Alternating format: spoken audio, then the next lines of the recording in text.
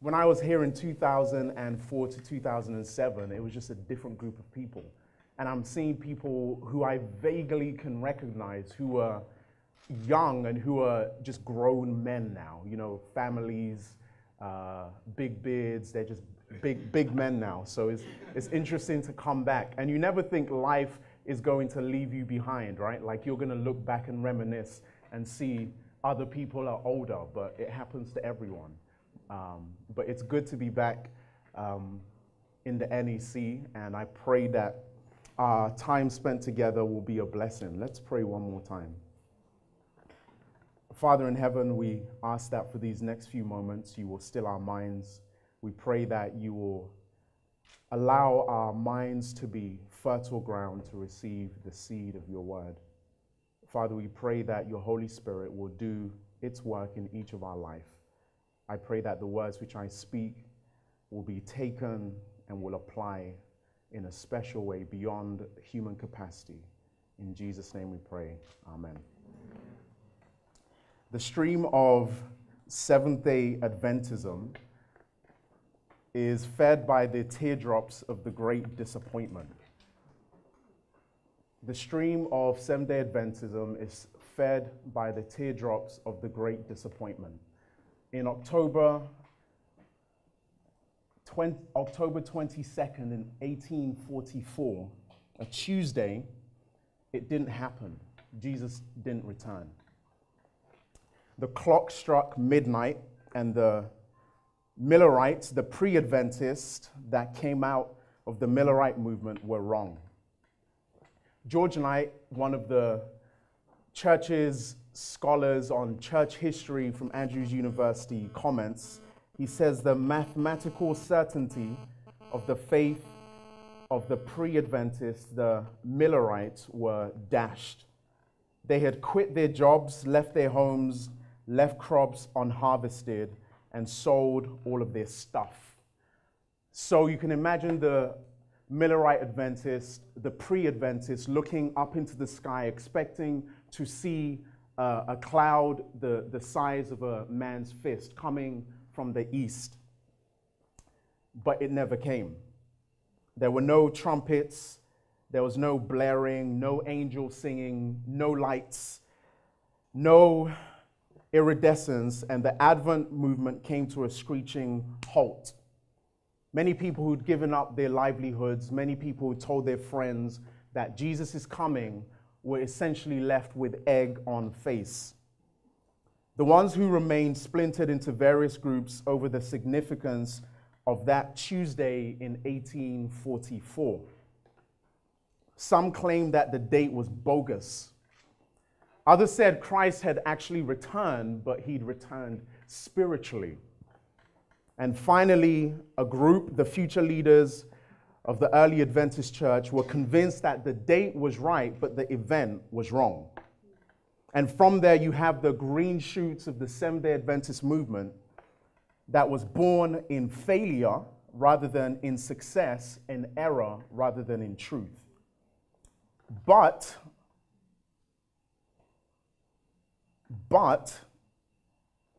we learn an important lesson from the disappointment that birthed what we know to be the Seventh-day Adventist church.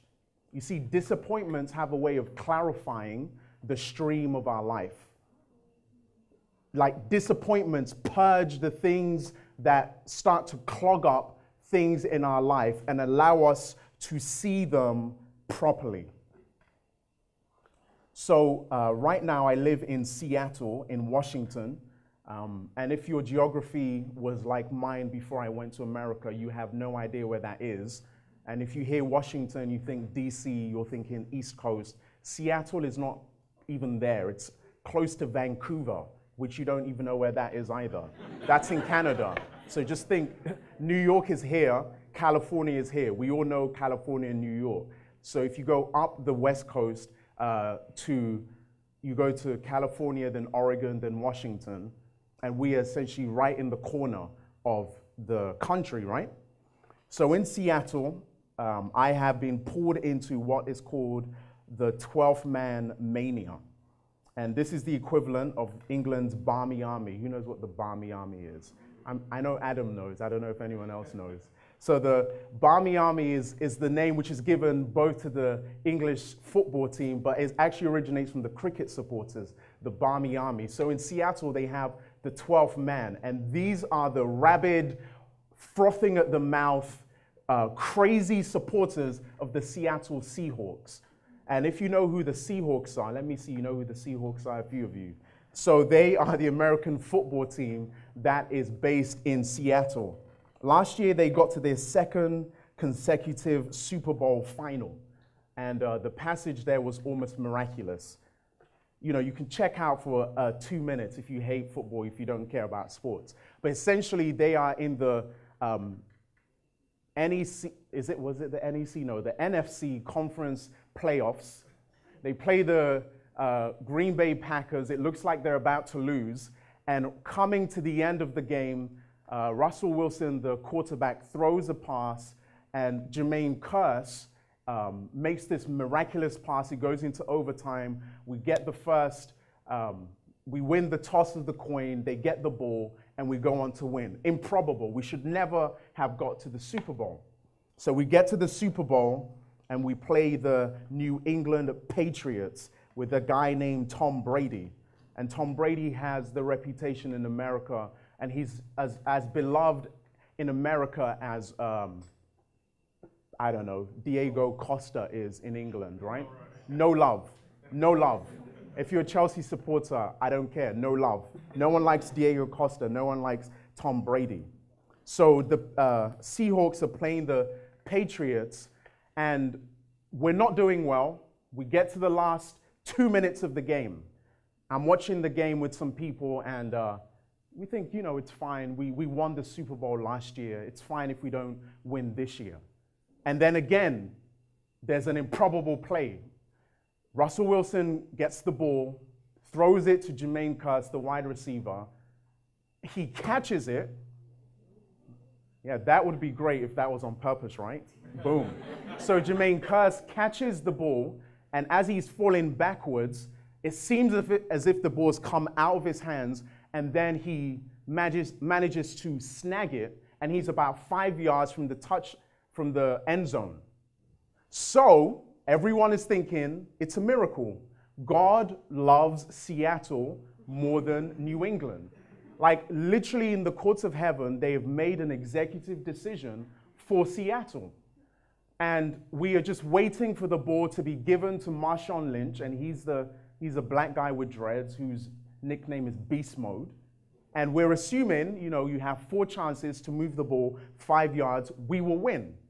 But for some reason that we never understand, Russell Wilson, instead of passing the ball, throws it 5 yards and is picked off, someone intercepts it, and we lose the game. And I mean, you already feel it. Yeah, I saw someone go, right.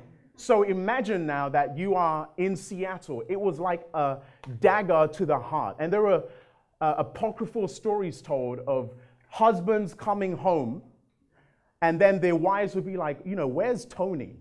Haven't seen Tony since he came home, because Tony's so crushed he couldn't sleep. He went for a 3-hour walk in the dark. And no, these are true stories. I had a friend who was babysitting who the husband just disappeared. Another one came, his kids tried to talk to him. He couldn't even talk to his kids. And I realized that as much as I don't really watch American football, I still follow the Premier League, even though I'm in Seattle. That night, I couldn't sleep. Weird. It doesn't matter how stressed I am in my life, I can normally sleep. That night, I couldn't sleep. And the night after, I would wake up thinking about Russell Wilson throwing a pick. And it was absolutely horrendous. What does that mean when disappointments happen and we react in that way? What does it reveal about us? Guys, when she breaks up with you, and this is guys, right, not girls. When she breaks up with you and you start bawling your eyes out and you start listening to your special song list on Spotify to get you through the day, it says something. The intensity of our disappointment reveals The intensity of your disappointment reveals the depth of feeling and love you had for her. Even if you told all your friends you weren't whipped, you were whipped. Amen, right? Someone's saying that. Don't. All right, I don't know who your friend is, but now we all know his business. When a son looks at his father in the stands at a football game because he failed to show up, his disappointment speaks. When a daughter is at a piano recital and mom isn't able to make it for the third time and she is crushed, the look of disappointment speaks. When things don't disappoint us, we know we don't care about them. And when things disappoint us a little bit, we know that we care a little. But when we feel a great disappointment, we know that whatever caused it matters an awful lot. And so here you have a scattered group of people who are crushed because on that Tuesday in 1844, the hope of their entire world, they had put all their eggs in one basket, it didn't happen. And as I reflect on this group of people and I think about myself and I think about us as we try to form our identity, as we figure out what does it mean to be a Seventh-day Adventist, I am drawn there to the very start of our church. If you read history just in a really cursory way and you look at other Christian denominations and you say, how did they start? You know, how did other Christian denominations start? If you look at the Church of England, for example, in 1534, Henry, after doing his thing with his wives, you know, what was it? Died, divorced, divorced, beheaded, died, divorced, beheaded, survived. Yeah, there you go, GCSE history, right? So when you look at him, he goes on to declare himself essentially the personal Pope and Pontiff of England so he can get a divorce and marry the woman he wants. So the Church of England comes out of his personal and political whims. When you look at the Reformation from the Roman Catholic Church, you find Martin Luther starting a reform movement based on sola scriptura and on faith, salvation through faith alone. And so you have a church that comes out and eventually becomes the Lutheran Church. Methodists are launched because of the zeal of Charles and John Wesley. And some movements begin in opposition to or in support of some doctrine in Scripture. Some come out of conflict because a group of people hate each other, and some come out of a desire to be different and practice religion in the way they choose. Adventism wasn't born as a reform movement, though it adopted various reforms. Adventism was not a reform movement. Adventism wasn't born as a temperance movement, although we have helpful things to say about how to live the best life God has for you. And we have stats, 7 years, 10 years, blue zones.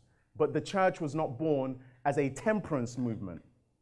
Adventism wasn't even born as a theological movement in the sense that we were trying to correct an error within a denomination that we were already part of. You know, the Adventist church was a mishmash of Methodist, Christian Connection, Baptist, and a whole conglomerate of different denominations that came together, but it wasn't because we were trying to correct theological error within a denomination. Adventism wasn't born because of special revelation to a prophet, although one did emerge as a guide to clarify and to back the Bible. Adventism, I submit this morning, was birthed from a conviction that Scripture held the answer to the greatest questions in life. So this is repeat and this is repetition deepens the impression from what Pastor Kim was saying yesterday. I believe that Adventism was birthed from a conviction that Scripture held the answer to the greatest questions of life. And the great question that was spurring Adventists at that time in the historical milieu of the Great Awakening happening in America was the question, where is Jesus and when is he coming back? That was the question of the day. And if we can distill some of these grand questions in life, we can do it in 3 words: significance, destiny, and purpose. And following the bitter disappointment of that day, Adventist history tells us that there were a group of men who were walking through a cornfield. We have one man, Hiram Edson. He's with another man. There's F.B. Hahn, and there's E.L. Crozier, and they're walking through a cornfield. And as they walk through the cornfield, Hiram Edson has a vision. And he writes about that vision, and it's a vision of the heavenly sanctuary. In his vision, he saw Christ was not coming out of the most holy place to the earth at the end of the 2300-day prophecy in Daniel 8, but Hiram Edson sees a vision where Christ moves from the first apartment in the heavenly sanctuary, the first to the second. So he moves from the holy to the most holy to perform an important work. So Hiram Edson, O.R. Crozier, F.B. Hahn go back to the Bible and they pour themselves into the Bible and they look again at Daniel chapter 8, they look at Hebrew 8, they look at Hebrew 9, and they see that this ministration of Christ, which is a type, it's a shadow of what the earthly sanctuary prefigured, points to Christ moving to the most holy place to do an important work. And so it's back at the study of the scripture that the Seventh-day Adventist Church finds its root. It's founded in scripture, it's rooted in scripture, and it's scripture that has buoyed the church through the rough storms in the 150 years that the church has existed. A contemporary of these early Adventists was Joseph Smith, the founder of the Mormon Church, the LDS. He also had a vision in a grove in New York. And Joseph Smith believed he saw a clear vision of Christ and was given correct doctrines about Jesus Christ that no one else had. Joseph Smith went on and had his vision canonized. It was put in a book that Mormons see as essentially being holy. And that book is called The Pearl of Great Price. Okay, so you have 2 19th century visions of people who came out of movements of trying to understand the times. So Edson has one, they go back to scripture. Joseph Smith has one, they canonize it, and it becomes one of the main tenets of the Mormon Church, the Pearl of Great Price. It's at this point that the Seventh-day Adventists and the Mormon Church and most other churches depart, because Seventh-day Adventism sprouted from a deep grounding in the rich soil of Scripture. This ragtag group of disappointed believers went back to the Bible and began to study to see where they had gone wrong. They went back to Scripture because they wanted to know where Jesus was and what he was doing. And today, most churches don't even know what Jesus is doing. And this is probably coming to, I guess, the core of what I see as being a demarcation for being a Seventh-day Adventist. When we look at both Scripture and we look at what Christ is doing right now in the sanctuary. Most churches essentially go to Matthew and they go to, you'll correct me, you know exactly what I'm talking about. They go to the Scripture and they say, you know what Christ is doing right now? I know exactly what he's doing. Christ is building mansions. That's exactly what he's doing. There is the biggest cosmic heavenly building site ever going on. And Christ is like the chief foreman building mansions for all of us. You don't need to live in a council house when you get to heaven because Christ is building a mansion for you. Most People have no idea. And if you look at this understanding of what Christ is doing right now, it's a understanding which belittles the strength of the gospel and the strength of why you should even be a Christian, let alone a Seventh-day Adventist. Are you kidding me? Christ is building houses with angels supervising him while there are kids being molested, while there are people who are crying out to God because they don't have clean water to drink, where there are people who are living lives of total misery, and Christ does not come to intercede. Christ does not come back to bring an end to this because he is a foreman on a cosmic building site making mansions. That's what he's doing.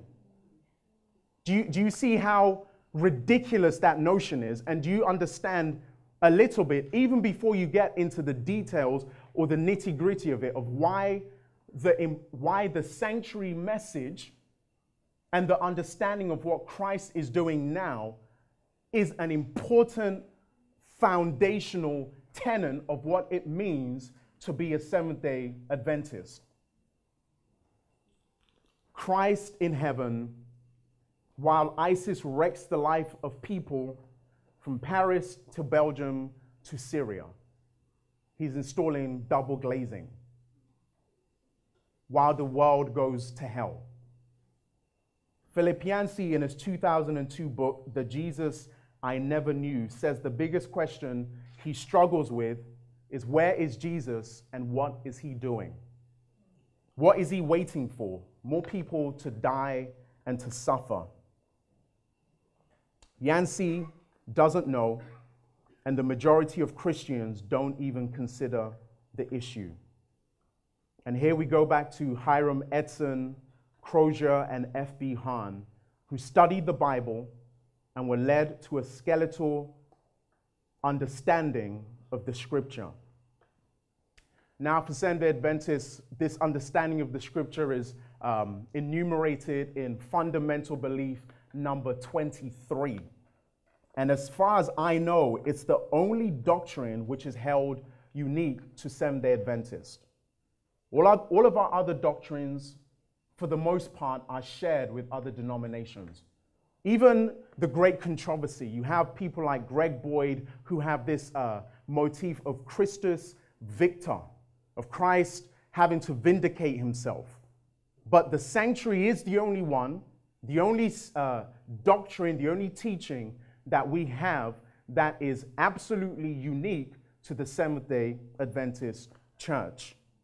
The sanctuary doctrine gives us hope that the original cosmic order that God established will be restored.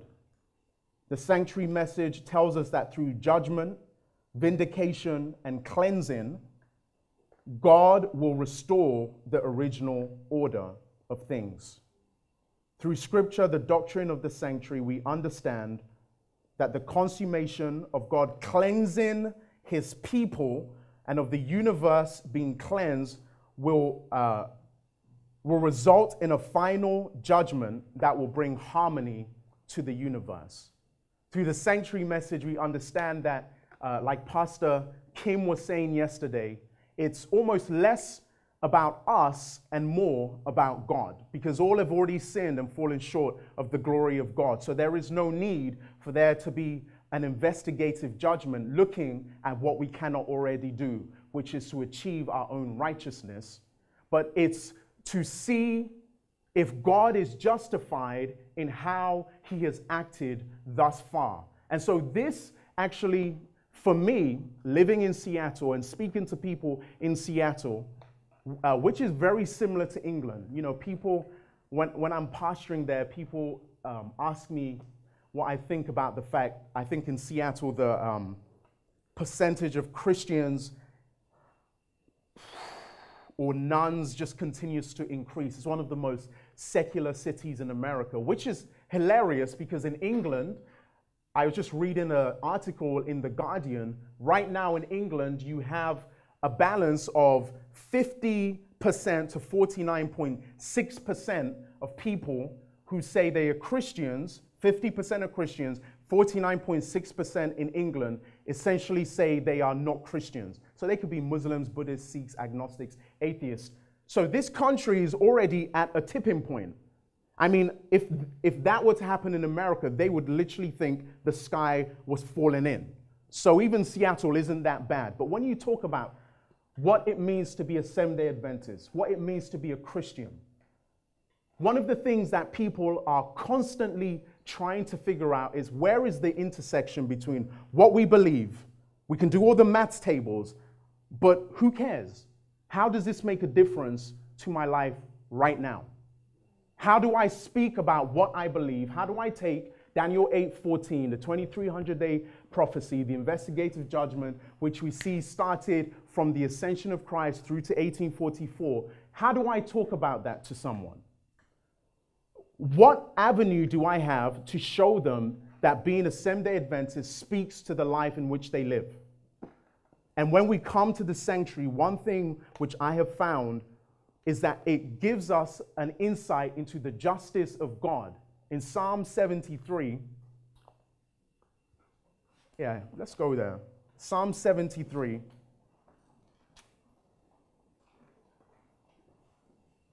Let's start in verse 12. The Bible says, "Behold, these are the ungodly, who are always at ease. They increase in riches. Surely I have cleansed my heart in vain and washed my hands in innocence. For all day long I have been plagued and chastened every morning." So here we have the writer Asaph asking a question, and it's an age-old question, and it's a question people have asked and have come to the conclusion that God must be dead. This is a cry asking, why are things as they are now? Where is the justice? And he says he has seen the ungodly at ease and increasing in riches. He is seeing that it pays not to do good, not to be in church. It pays to do your own thing, to carve your own path, and to run with the crowd. And then verse 15, he says, "If I had said, I will speak thus, behold, I would have been untrue to the generation of your children." Then verse 16, "When I thought how to understand this, it was too painful for me until I went into the sanctuary of God. Then I understood their end." And so you find here that there is a sense in which, and I have found this, the doctrine of the sanctuary, beyond the investigative judgment, beyond the numbers and the calculations, allows Seventh-day Adventists to speak with a clear, unresounding voice about the God in whom we serve and about the just nature of this God. About a God who would not allow innocents to be abused, who would not allow warmongers to press buttons and destroy families, who will not allow CEOs who are pilfering and escaping judgment, who will not allow crooked judges who take bribes and destroy people's innocence to go without making account for what they have done. The sanctuary is so broad, it allows us to speak to people who have this itch to want to see the world, as it ought to be. But the sanctuary gives us a vehicle and a hope in which we can see that happen. Because without God, without the sanctuary, without Christ, without knowing what he is doing now, it's all a pipe dream. It's pie in the sky. It's just a utopia that you're saying, well, we're so good, we can work it out. But when we come to the sanctuary, we see that there is an end of these things. No more Paris, Mozambique, Iraq, ISIS, Boko Haram, Zika virus, death, abuse, none of those things, because right now Christ is working and is vindicating and is judging because he cares and because he loves. Adventist eschatology, this is our theology of the end times, has always anticipated a vision where God will come near in a personal way, making visible his permanent presence. And the Adventist doctrine of the sanctuary joyfully anticipates this truth. The Adventist doctrine of the sanctuary lets us know that Christ is still near. Christ has not forgotten. Christ is not just putting in skylights and double glazing window while the world burns. It lets us know that Scripture has clearly enumerated a hope that we have to give to a world that for the most part has no hope. It gives us a way to talk about what we believe and what we stand for. And tomorrow I will be looking at Christ in the sanctuary as we look at the object of this truth that established and founded the roots of the Seventh-day Adventist Church. Let's pray. Father in heaven, this morning we are grateful that you are not twiddling your thumbs, you are not banging nails into wall. We are grateful that you continue to see what is happening in this world. We are grateful, God, that you reveal yourself to us when we are unsure and when we are confused.